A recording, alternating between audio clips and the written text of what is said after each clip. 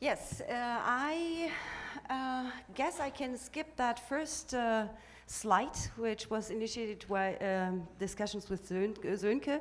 I think that idea had been presented now for a couple of times in some presentations. What I would like to add is that the science industry could maybe think a little bit more about adopting the open source philosophy from the software community, because everything I'm hearing today is somebody is contributing money and is getting like the research back or is earning anything arising from that research, so that in the end it doesn't sound to me as if that research would be developed in any kind of open source manner.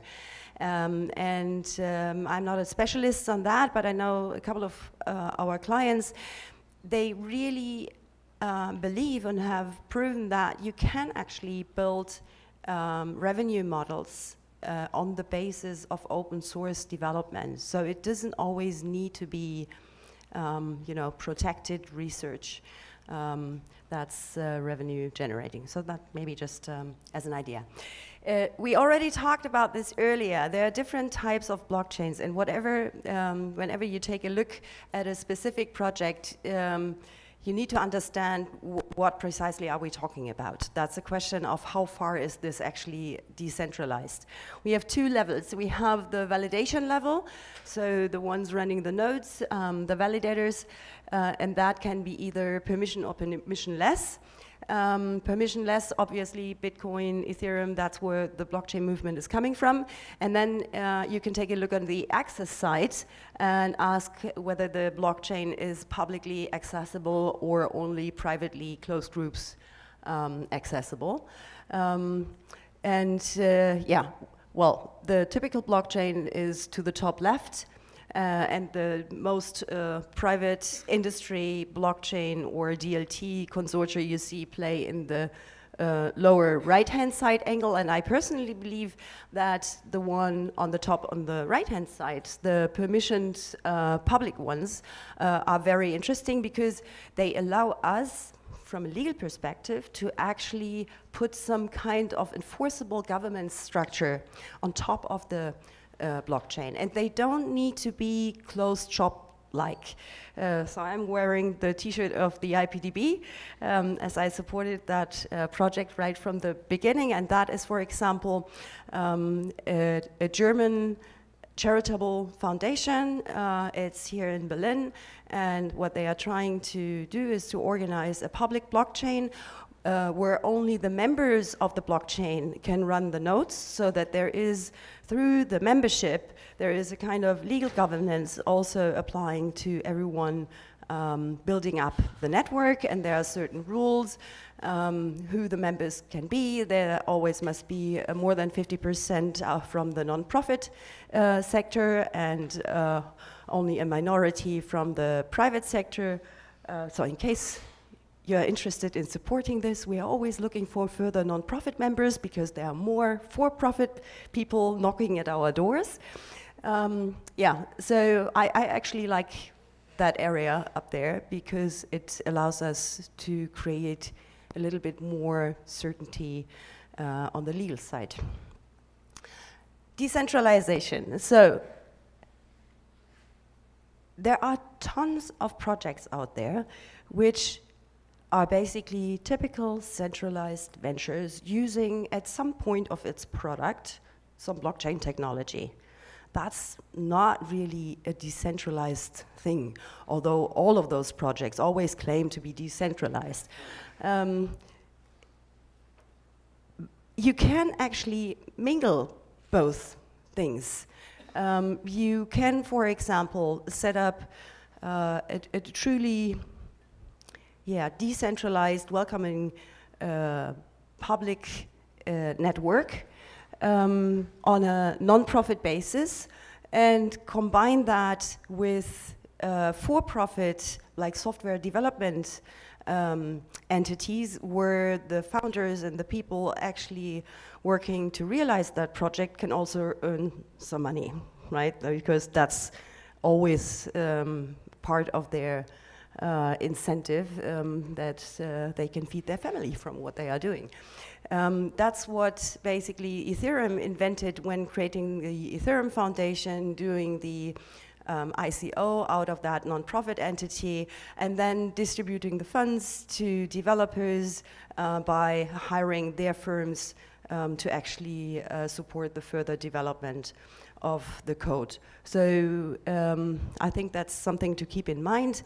Even though everyone wants to earn money, you don't need to stick with a purely centralized venture and just using some blockchain technology in the back. There are, I think, better structures to build this up. What is a DAO? Everyone likes to create DAOs. A DAO is meant to be something that is not creating any legal entity between its participants, but it's meant to be a code which is just loosely connecting people for one common purpose.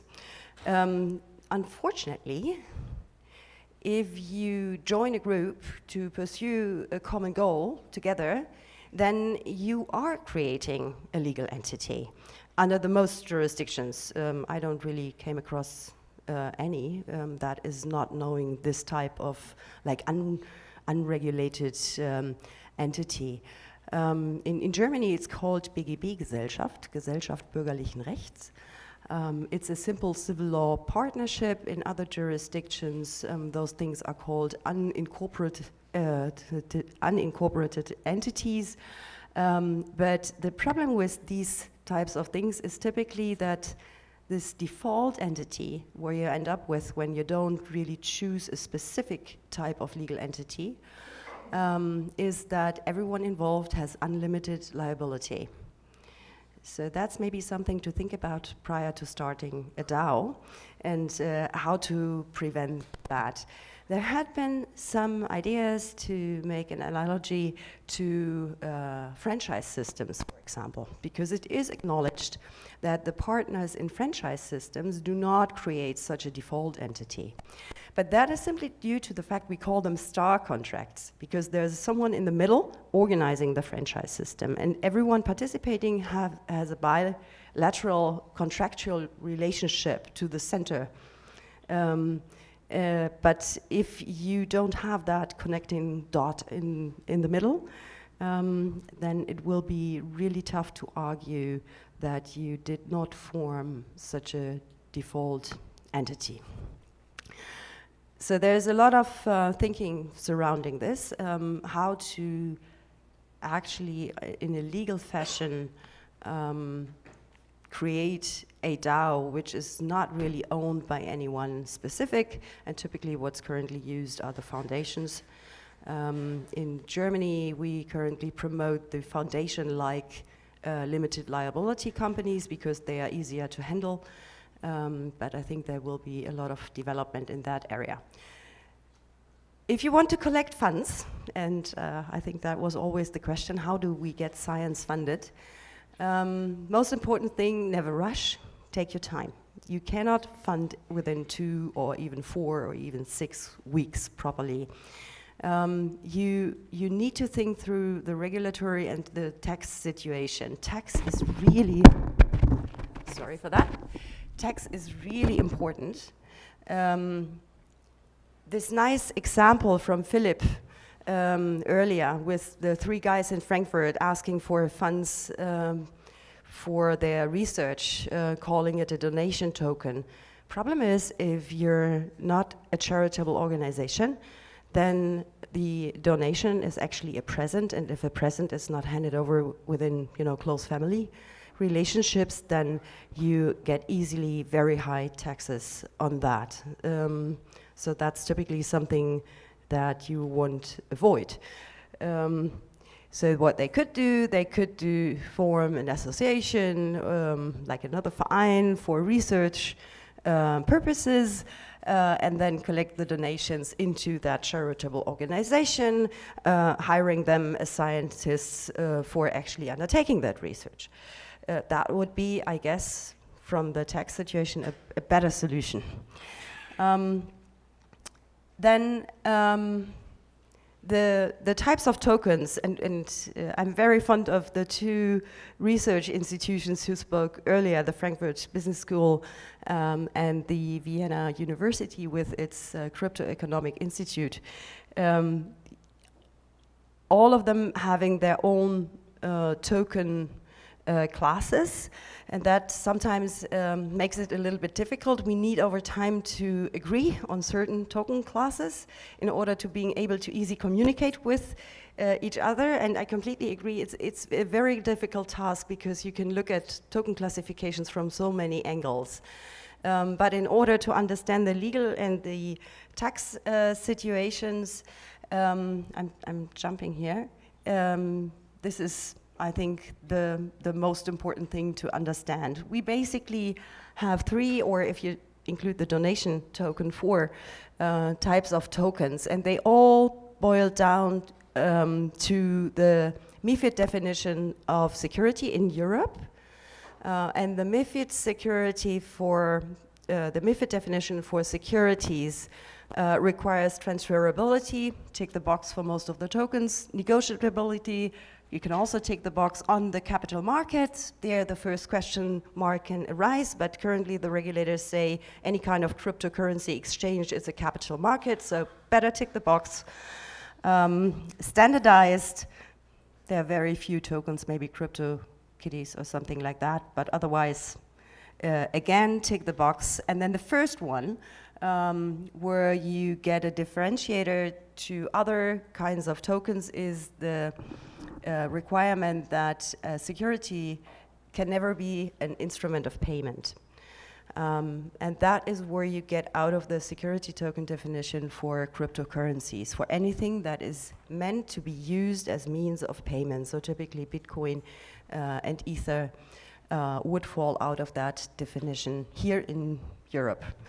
That was it with the written requirements for securities. And we always said within the finance group of the Bundesblock, that's way too wide. We need another criteria limiting the security definition for token purposes, and that is the last one, comparable to typical equity or debt instruments.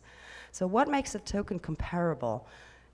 And we believe it's basically the fact that you have the right to receive a financial return from the issuer. And if that is the case, you should typically be either in the debt or equity instrument area. You can read it now within the publication of the BaFin, the German regulator, from August this summer, where they also repeat this restriction. So that seems on the German end fairly accepted, and we hope, since that is a European definition here, that also the European regulators as a whole will agree on this limitation for securities in the token area. And that is then also the point where you distinguish from what we call utility token, and I must admit we shouldn't use that term anymore because utility token is so confusing. The developers speak of a utility token when they speak of a native coin of a blockchain that's typically forming, in our view, a cryptocurrency and not a utility. But what we mean with utility here is that it represents a right for a service or a good. You will find typically voucher models or club models in this category. And maybe the easiest differentiator between cryptocurrencies and utilities is when you ask the question, is this instrument meant to be used in multilateral relationships between an unlimited number of people? Then you're playing in the cryptocurrency area. Or is this instrument only to be used in bilateral relationships, whereby one of the parties of those bilateral relationships is always the issuer? Then you're down in the utility token category.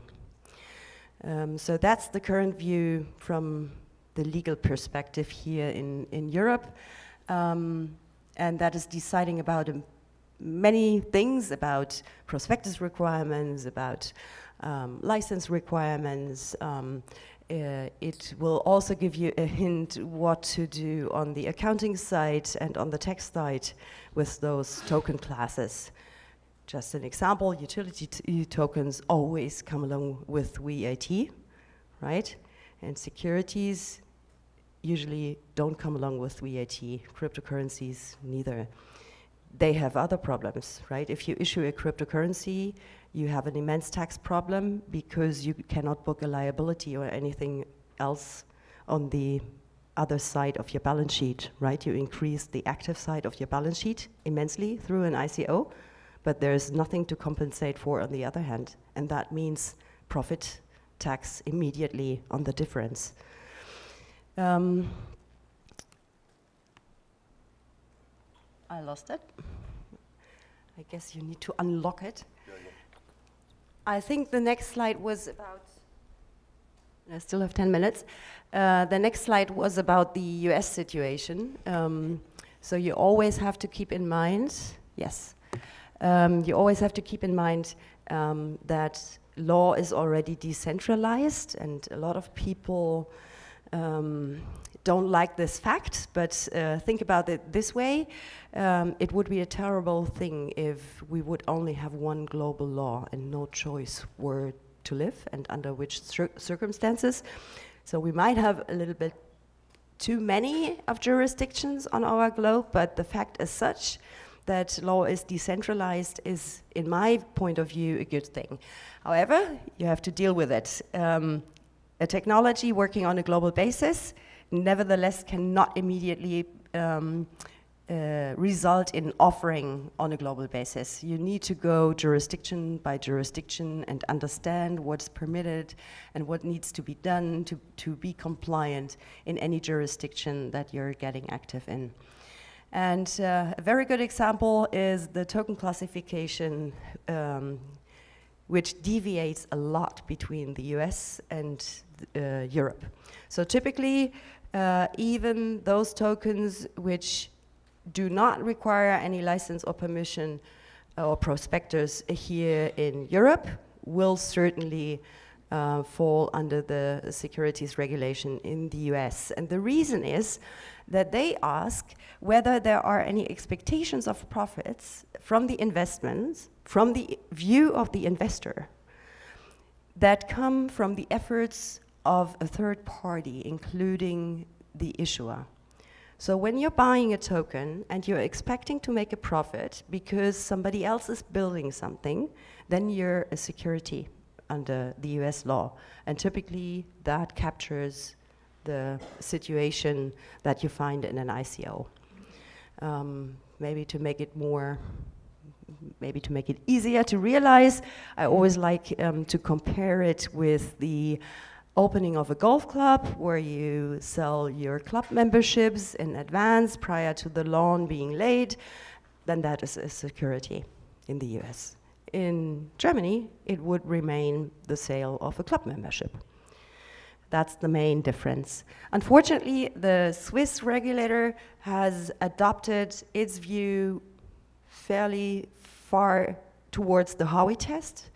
So the public announcements made by the FMA really read also into that direction. If you have a pre-functional token, you always need to be careful because you might be a security under Swiss law. So Switzerland moved a bit into that direction. Yeah, not sure if we, yeah, maybe a little bit. E-money. I think Philip mentioned that earlier, that he would like to see a euro token. There is actually already a euro token in place that is issued by a French entity called Tempo France. So Tempo France is issuing the euro token. It seems to have all licenses it needs for that. And it's promising that it will pay out the fiat euro if you're handing back the euro token to them.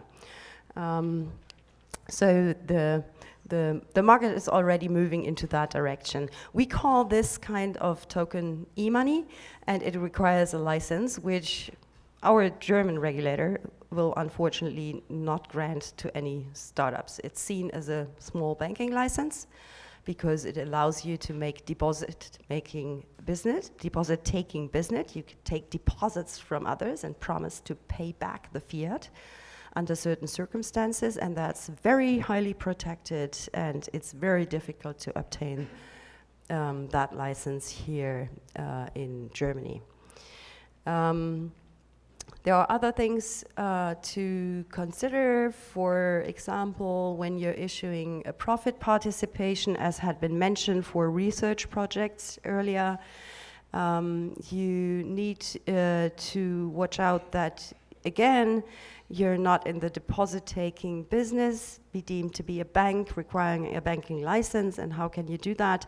Excluded from that are only bonds, which you cannot issue because they are not digitized yet. And then the second instrument is subordinated instruments. So what you need to do with a profit participation when you want to issue that in Germany, you need to put in a subordination clause. Yeah, alternative investment fund, that's another large area of regulation, and basically whenever people pool their funds to invest it in a certain manner together, you're in the fund regulation, which means that the manager of the fund needs, again, a license. That could also easily happen with research projects if they are not built up or set up in a way that they can be seen as an operational entity. There are tons of other licenses, and it's interesting to see when you're working on a lot of cases and having a lot of inquiries with the regulators that also they come up with new ideas and thoughts. And currently, what we're discussing is the basically in-house trading. Any company dealing with crypto is to some extent trading, trading also token. And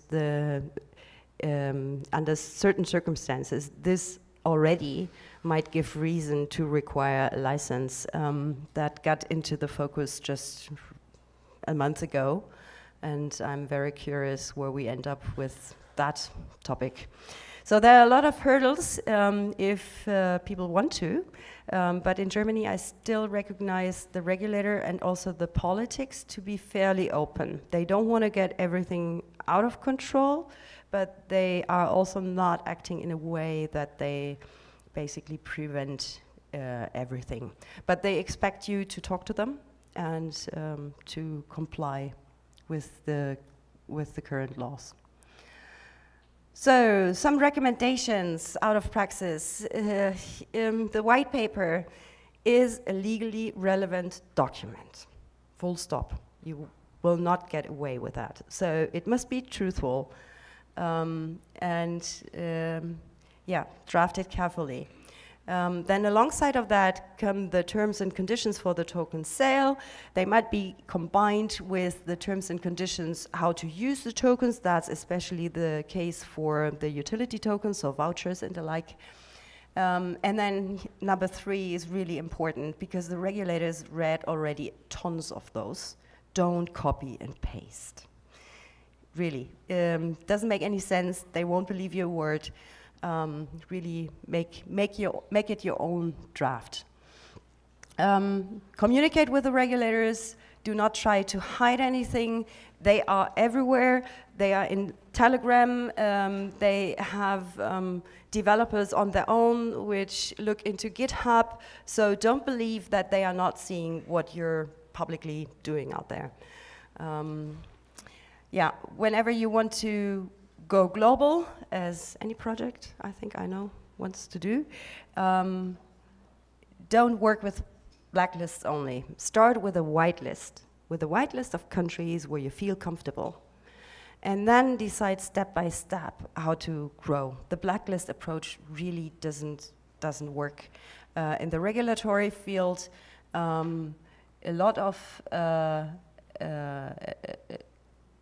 of things that you might be doing without knowing could even bring you into jail. So if you want to keep your freedom to travel, you better check in advance where you market your tokens or where you sell it. KYC, AML, well, that's basic by now. I don't have any project on my desk who's not doing KYC, AML anymore. It's simply a requirement from the bank. If you ever want to get fiat back into your bank account, you need to have that done, and you can't repeat it. If you did your ICO without doing that, you have no chance whatsoever to get that information later on.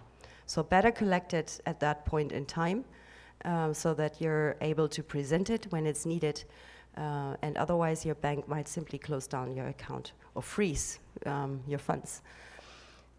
Pre-sale, nearly any project is coming and saying, oh, I'm doing my pre-sale tomorrow to a couple of friends. Well, there is no exemption whatsoever for pre-sales. So the laws apply for the first sale that you're doing. That's simply the case. E-commerce rules, I personally believe they might be even more dangerous than the financial regulatory stuff. There's a lot of things to observe, and the e-commerce rules, like the GDPR, are not written for blockchain business models, but they are written for typical internet business models. So the rules don't really fit. We lawyers don't really know how to apply. There's a lot of uncertainty in that area. Yeah, and the last point I already made. So thank you very much.